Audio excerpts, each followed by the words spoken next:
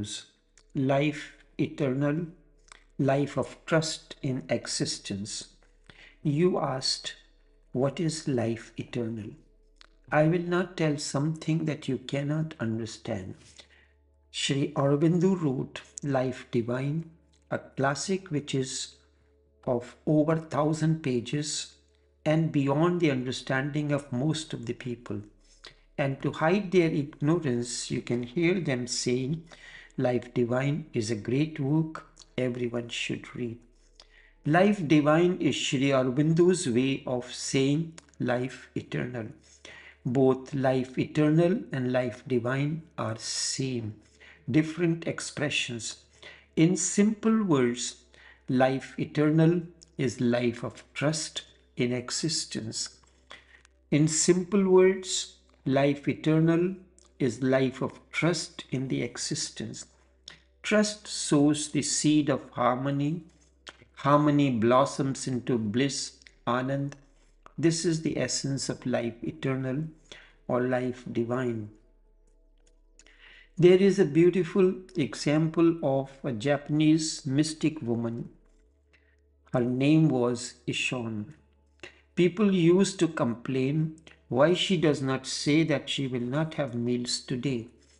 Only when the special food is prepared and brought in front of her, only then looking towards the sky with closed eyes, she will instruct to remove the platter.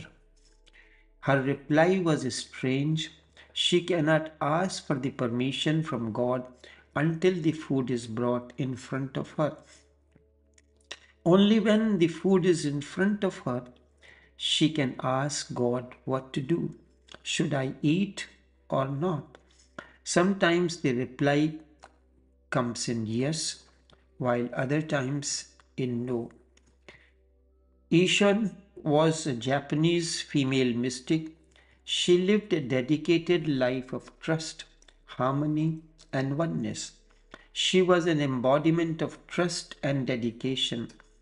She was unique in whatever she will do on a day-to-day basis. When food is served to her, she will close her eyes and look towards the sky before eating. Sometimes it happened after looking towards the sky with closed eyes in prayer. She will open her eyes and instruct the food to be taken away. She will not have the meals today. This was difficult for people to understand. No one could understand her strange ways.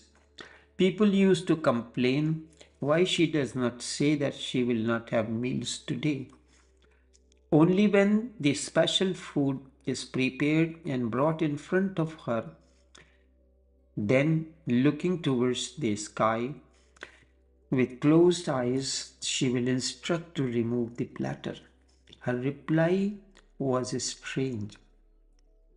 She cannot ask for permission from God until the food is brought in front of her. Only when food is in front of her, she can ask God what to do. Should I eat or not? Sometimes the reply comes in yes, while other times no. Sometimes she will take the meals, while other times she will send back the food without consuming. But people around her always doubted if the answer really comes from above, or she simply replies just out of her own mind.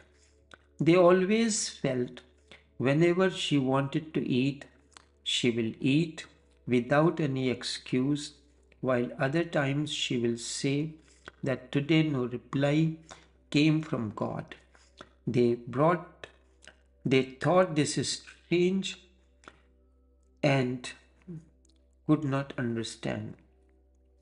Ishan lived up to the age of 60 years. However, she never said that she had kept fast the day when she did not have the meals. The day Ishan did not have the meals, it was not fast according to her. Remember, all thoughts of keeping fast emerges out of ego sense. Generally, all so-called religious people keep records of fast. For 60 years, whenever anybody would ask how many fasts she has kept, her response was that she never kept any fast. Her only response was, some days God gave her the bliss of a meal, while other times not. Then one day she completed her 60 days. One day she placed the platter of food under the sky, and looking towards the sky, she said, today the message is not for food alone. Instead, the message is that today is her last day as well. Ishan continued, today by sunset she will be no more. And exactly so, by sunset, Ishan was no more. The sun set, she sat with her eyes closed, and she was no more.